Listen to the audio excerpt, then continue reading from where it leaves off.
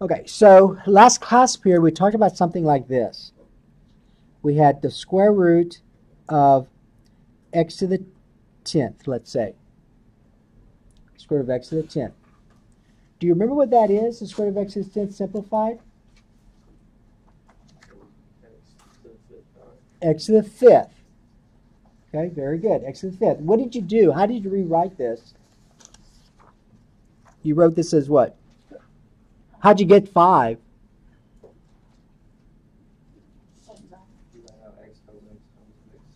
Oh, I see.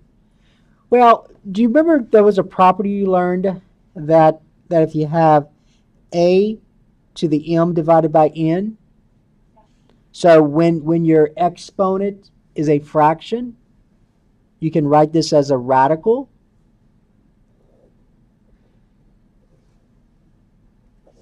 And remember, the denominator was your index, right?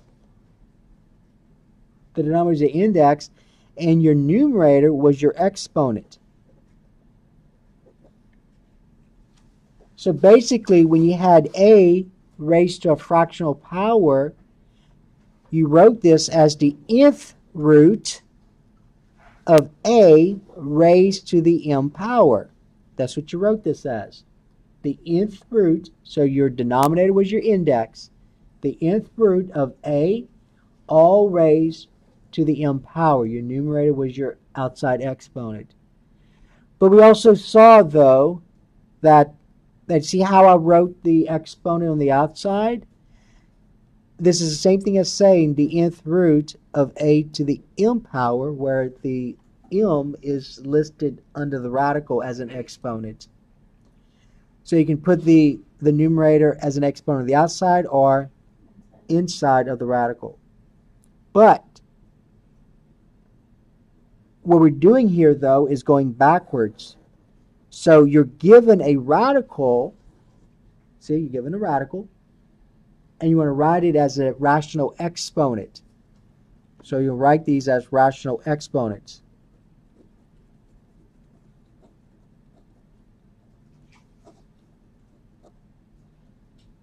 Okay. So the rise of rational exponents, you have to remember this. You have to remember that the index n became what part of that exponent? The denominator. And the exponent m became what part of that fraction? Numerator. So this became x to the 10th, 10 divided by 2. And what's 10 divided by 2? 5. All right, so that's what we talked about last class period. Just like this one, number 2, let's suppose we had let's say the cube root of 8 x to the 9th y to the 15th. What was that equal to? Well, what's the cube root of 8? I mean, this is what you did, right? Well, if you remember what we did, we wrote this as a cube root of 8 times the cube root of x to the 9th, that's cube root, times the cube root of y to the 15th, right? Well, what's the cube root of 8? Can it simplify that? Can it simplify the square root of 8? 2. Yeah, because 8's a perfect cube. What number times itself 3 times is 8? 2. Now look at the cube root of x to the 9th. If I change this to a rational exponent, that becomes x to the 9 divided by what? 3. And what's 9 divided by 3? 3. So that's x cubed. And then we saw, as we went through this, we saw that we could just quickly come up with the answer. What's 15 divided by 3? 5. So that becomes y to the 5th. So there's your answer. 2x to the 3rd times y to the 5th. Okay? Now, look at number 3. Suppose I had the square root of x to the 11th power. That's not so easy anymore. Why is that not so easy as the number 1 that we did? Because the exponent is not divisible by the index. Here, 10 was divisible by 2. Is 11 divisible by 2? Now remember when you talk about is something divisible by another number, that means your remainder is 0. Is 11 divisible by 2? No. But I can still simplify this though. Because my index is 2, right? And my exponent is bigger than or equal to 2. So I can simplify this. Now here's how you want to think about this. What I would do, see how when I did this one, I simplified because this exponent was divisible by the index. Think of it this way. What is the largest, and for us right now, we're just going to be dealing with square roots. What is the largest whole number less than 11 that's divisible by 2?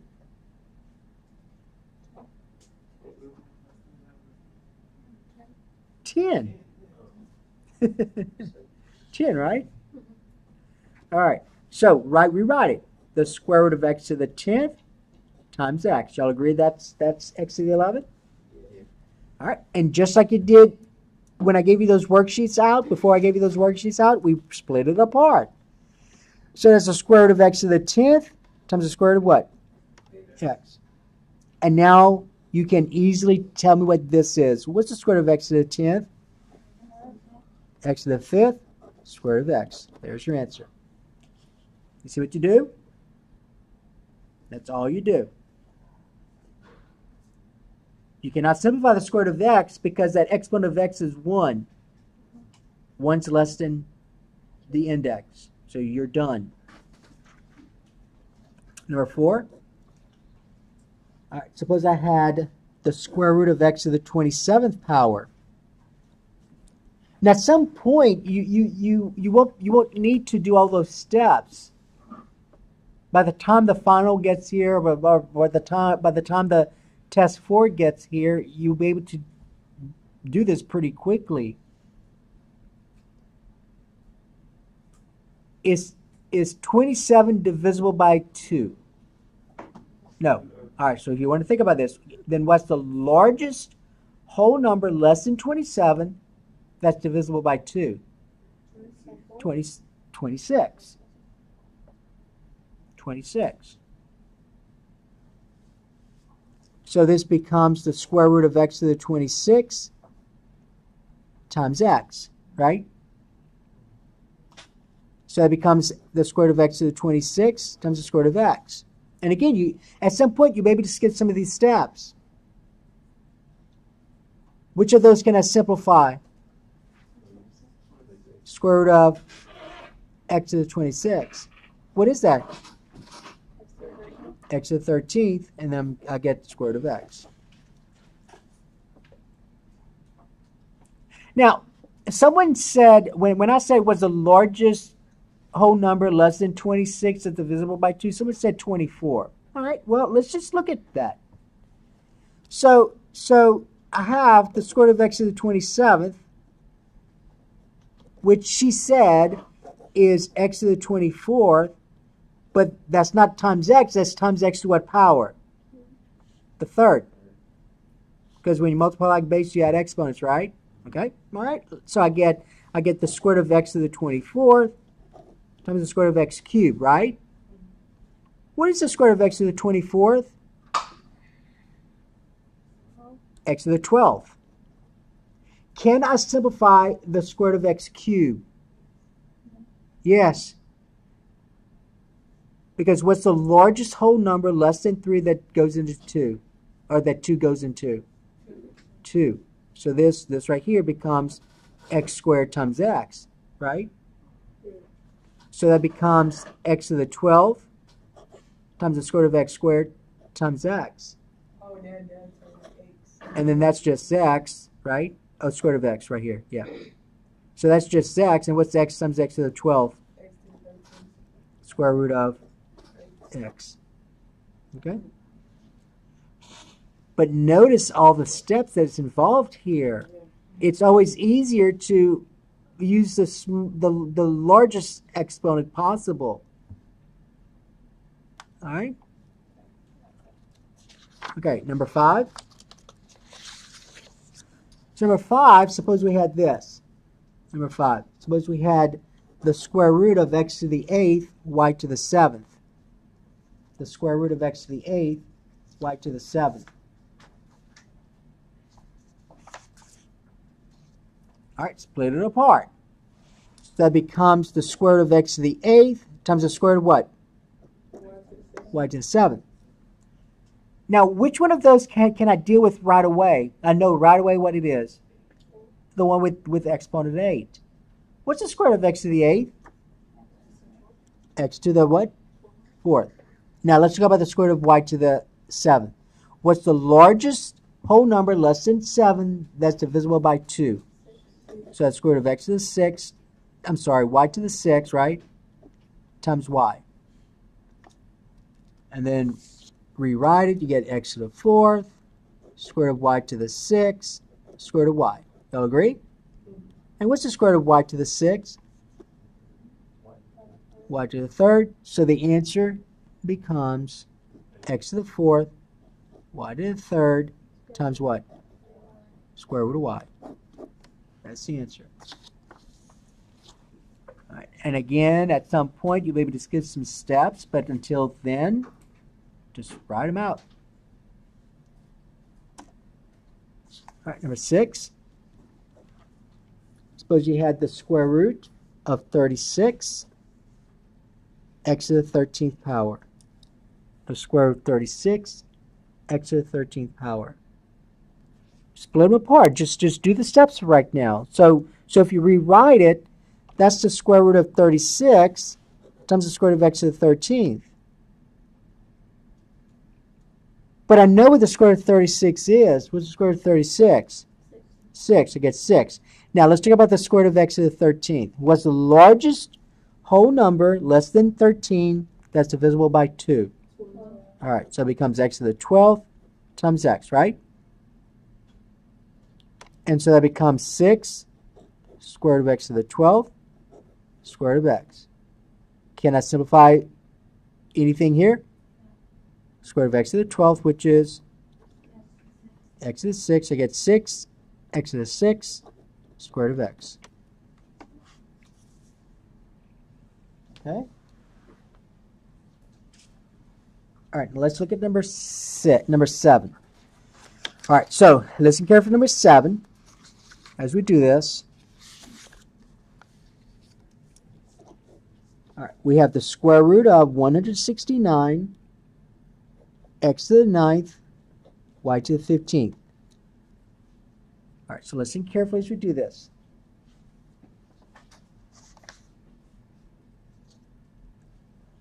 You split it apart. So it'll be the square root of 169 times the square root of x to the 9th times the square root of y to the 15th. All right. The square root of 69, square root of 169, I know right away. What is it? 13. All right, let's talk about the square root of x to the 9th. How are you going to rewrite that? Square root of x to the 8 times x. Square root of y to the 15th will be the square root of y to the 14th times y. Okay. Now split this as much as you can if you need to. So this would be 13 square root of x to the 8th, square root of x, square root of y to the 14th, square root of y. See what I did? Just split them apart. And I'm going to circle the ones I can simplify. Which ones can I simplify?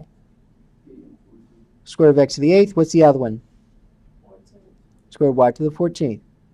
So I get 13. What's the square root of x to the 8th? X to the 4th. And what's the square root of y to the 14th?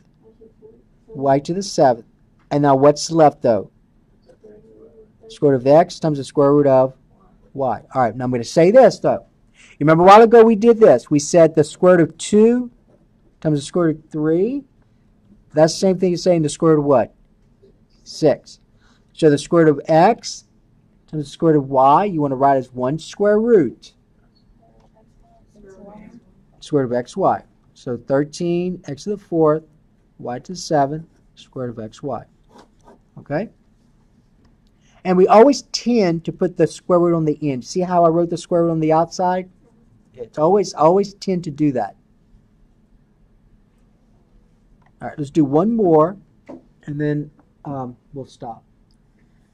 Okay, for this one, let's look at this. Now, this is going to be number 8. We have the square root of 12, x to the 20th, y to the 8th, okay?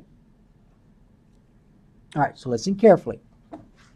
So just like we did number 7, you're going to write this as the square root of 12. What else?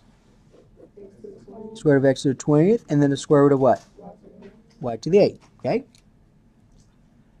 Is 12 a perfect square? No. So let's go off to the side and figure out what the square root of 12 is. Simplified. What perfect square goes into 12? 4. So 4 times 3, right? And so that's the square root of 4, square root of 3. And what's the square root of 4? So you got 2 square root of 3. Y'all agree that's the square root of 12? Okay. All right. So I'll put that here. So that's 2 square root of 3. Can I simplify the square root of x to the 20th right away? Yeah, it's x to the 10th. What about square root of y to the 8th? Can I do that right away? Y to the 4th. Okay, and you're done. You can leave your answer like this. Okay, but remember a while ago we said we tend to put the square root on the outside at the end? So we would prefer, now remember, if you write like this, that's fine, because remember, multiplication is commutative. The order in which you multiply does not matter. But this is the preferable way to write it. You would say 2 x to the 10th, y to the 4th, times the square root of 3. Okay, that means the same thing as what we just did. But if you write like this, it's no big deal. But this is the one we tend to write it as. All right, so any questions? We went through this pretty quickly. You needed to have learned something from the previous lesson to get through this, pretty much. All right, so